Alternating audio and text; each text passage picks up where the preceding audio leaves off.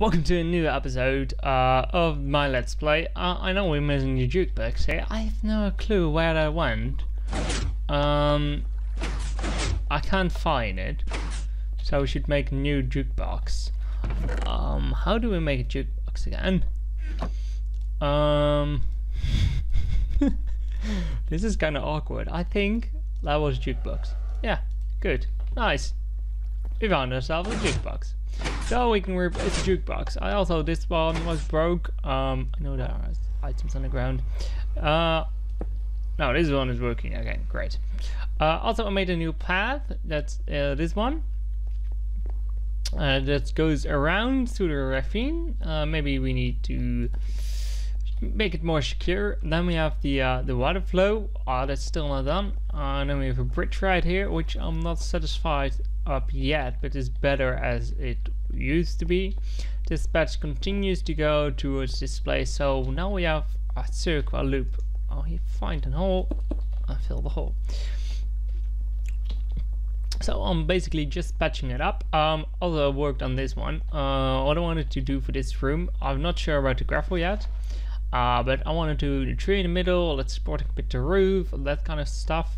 And then when you walk in, all the gravel falls down like that, and then you can get behind it. And the only corner that's done at the moment is that one right there. Well done, not completely done. I'm still working on the leaves. I know they have a bit different color, but yeah, not much I can do about.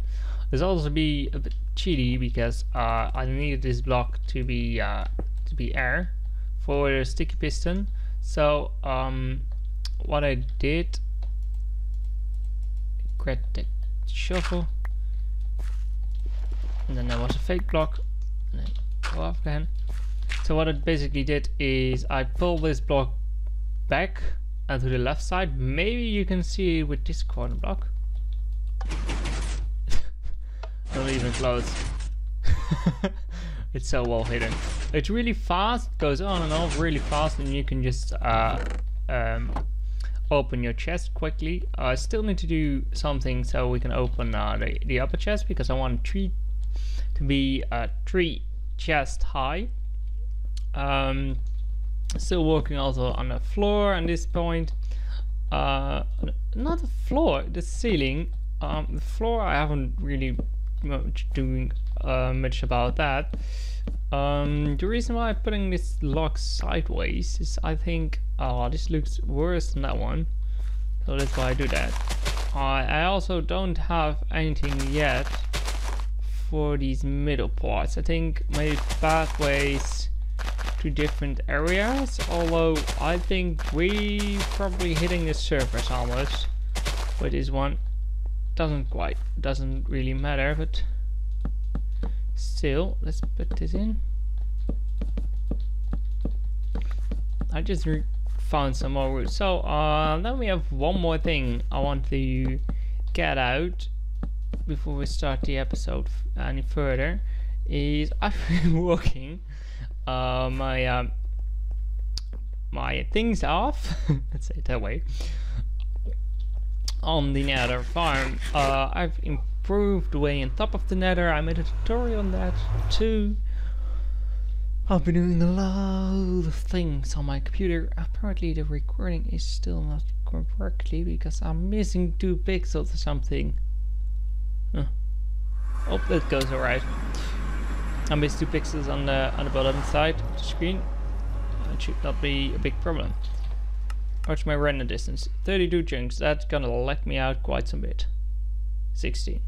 I don't know why it's all changing that. Come on, map levels, and then 70 FPS. Thank you. So it keeps my PC more science and steady and stuff like that.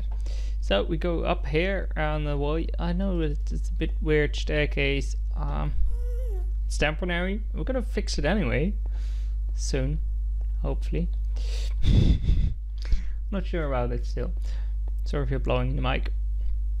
So if we go up to here, we go to the Nether, the gold farm, the Nether pigman farm. Oh, they got no zombie pigmans, they are called. Not big, some pigment, some reason. Ah, more levels. Can we put everything? Good. I've been here and I couldn't put everything in the chest. Oh yeah, we have all the boots. Let's put them into, and some food in there to bring back. I guess keep bringing food to this place. I want this to stack. Need some. So that's the big ring. You can see it's a donut design from someone else, which name I not remember, but basically it's his idea to use a donut design. So I know that mobs won't spawn within 24 blocks of you and the max range of that, so I made this donut based on those values. I'm not sure how he did it. Then I decided to make 4 dropping points. The original I saw was 1 dropping point, but then Exumavoid, I think, also made 4, which makes more sense in my head, so I did 4 too. But as you can see, there's something weird about this.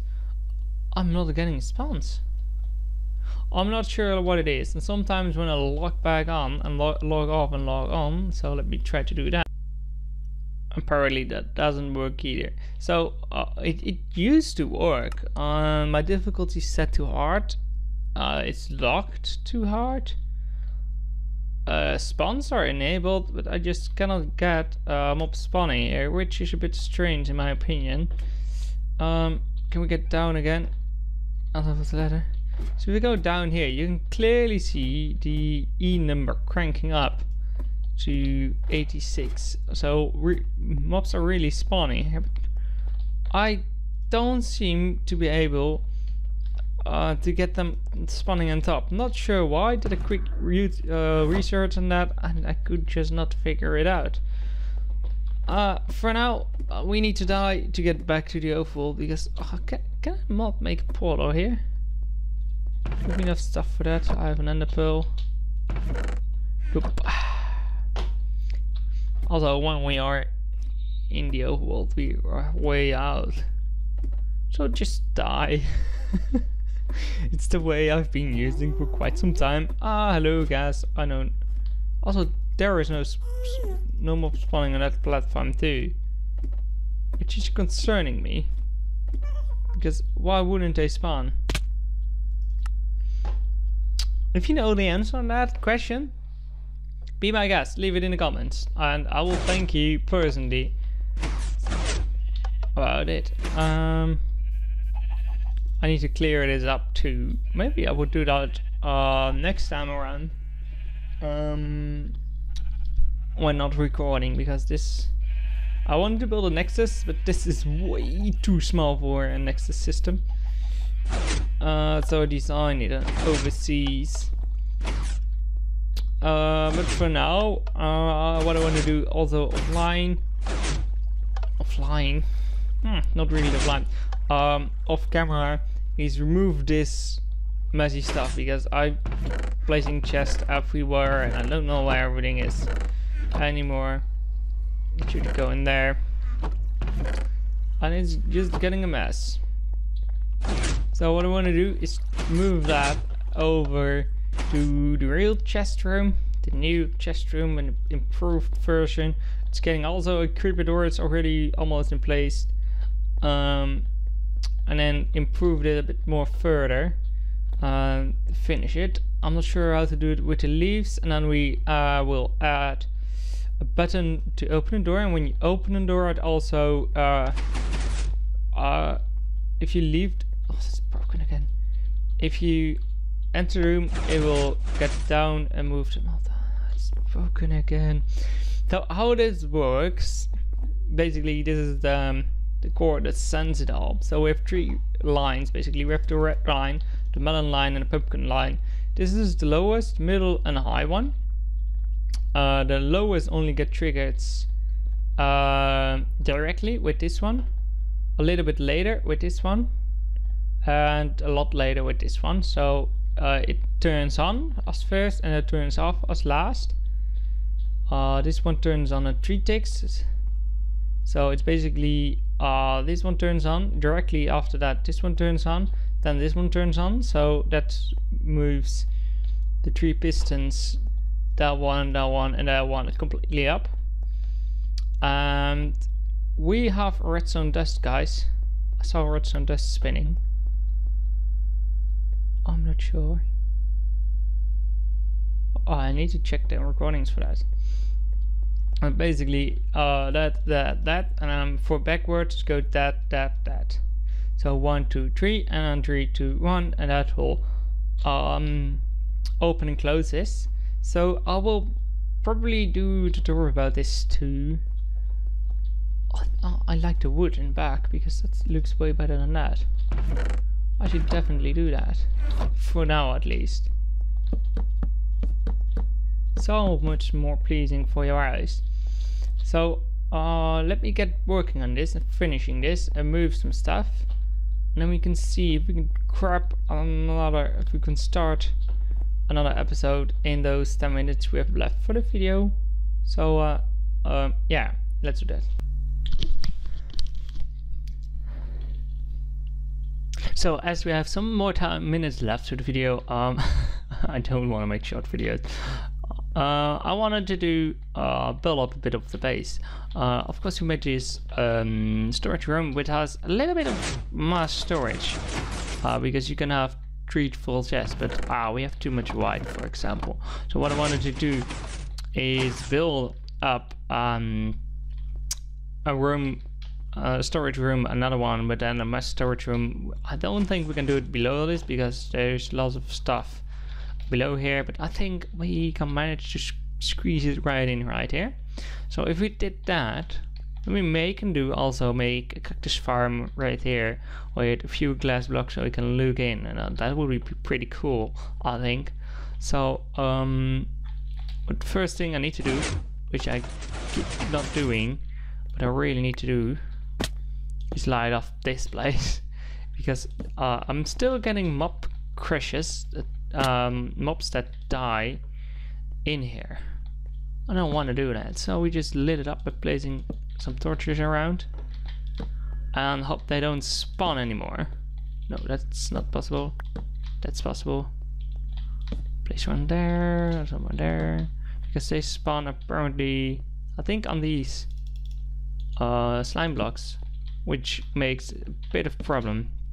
Because after time I walk in, either the zombie or creeper or whatever, which already happened already, the creeper going up, comes up and explodes, or I'm getting the problem that I just hear mobs dying, which I don't like to. So that's solved, I think, I hope. Still a bit dark there. It should not spawn on a redstone, so that's fine. Let's break this open. And let me dig a hole. Let me make a door and dig a hole so we can build a mass storage room.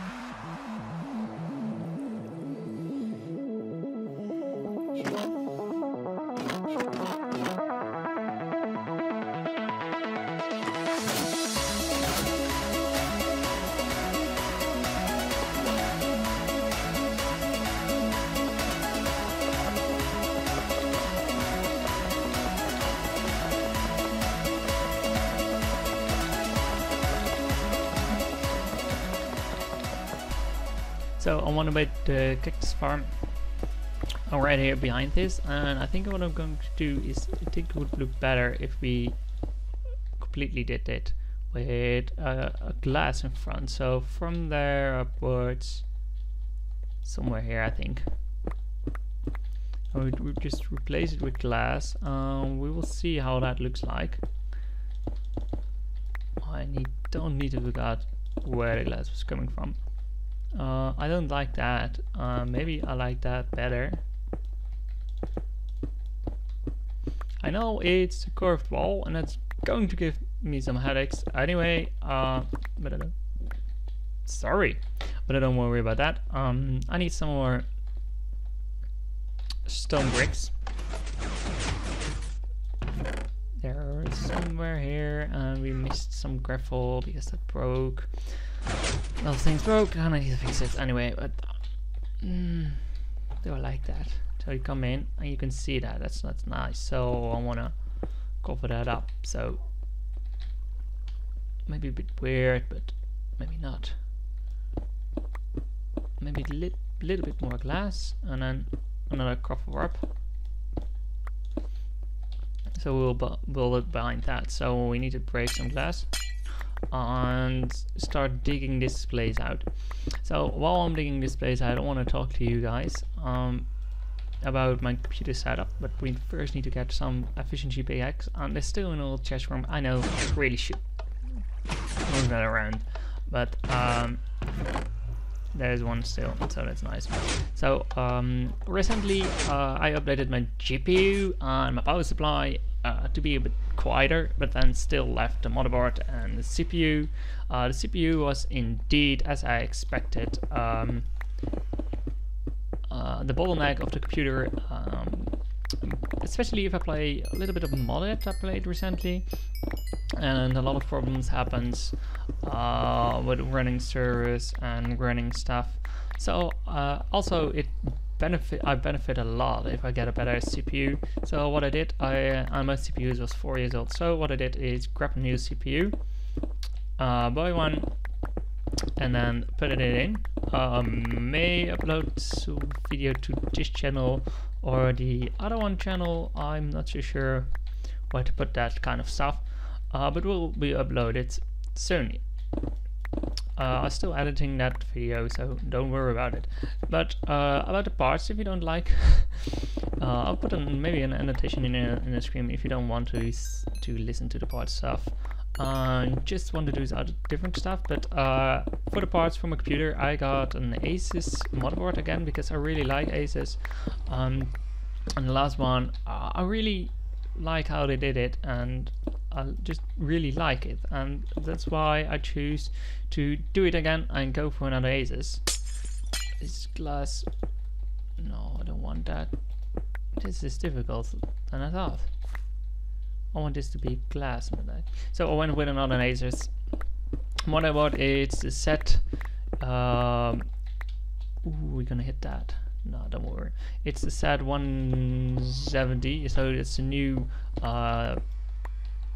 The new stuff is in there, so that's really nice because that enables overclocking. I got a CPU that's, I need to think about it at the same time. That's not my biggest problem.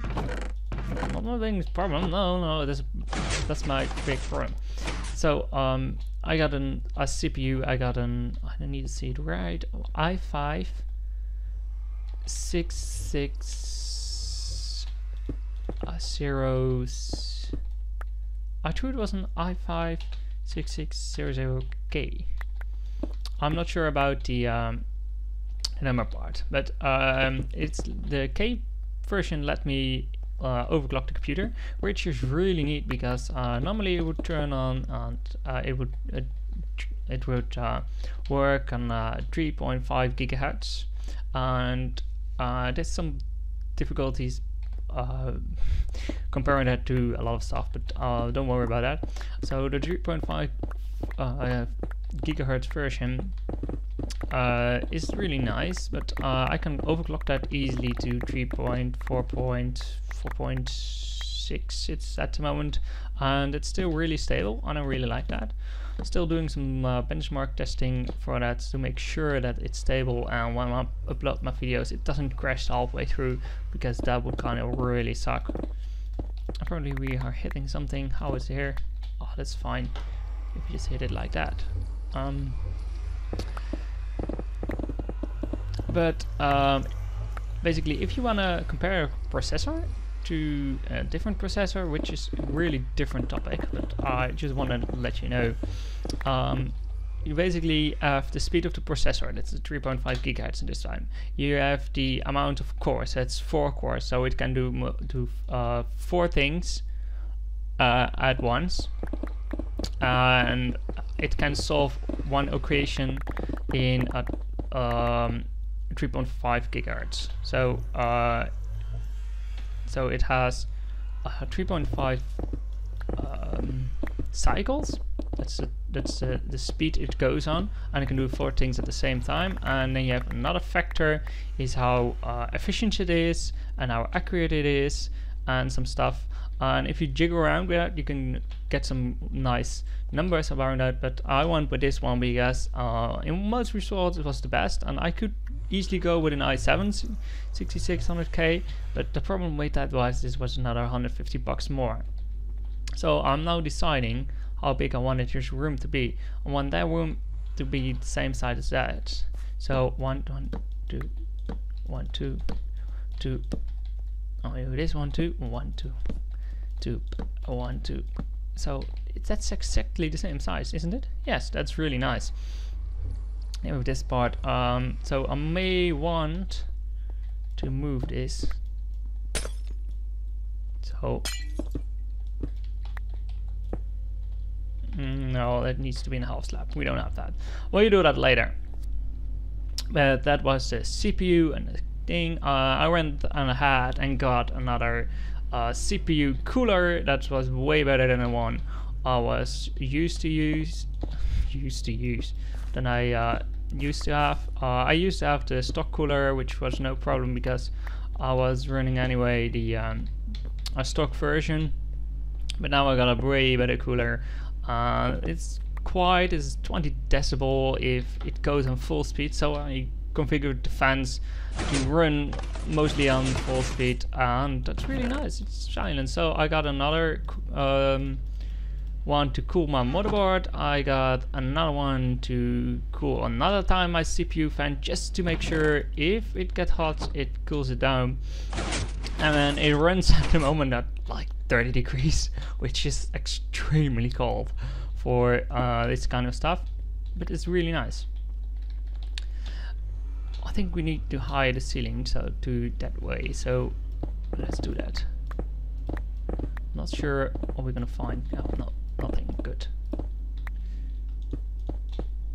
So that's about my CPU. I will put an annotation on this video if you want to see a little time lapse and me talking more about this stuff. But for now, I'm gonna wrap this episode a bit up. Maybe it's a bit wrapped, but no worry. I will look into this design and a little bit more to the cactus farm. We will continue. This is the first time I'm gonna do that. Continue this project for the next episode, and yeah, that's it. So I want to thank you guys for watching, and stay tuned for more stuff. And goodbye.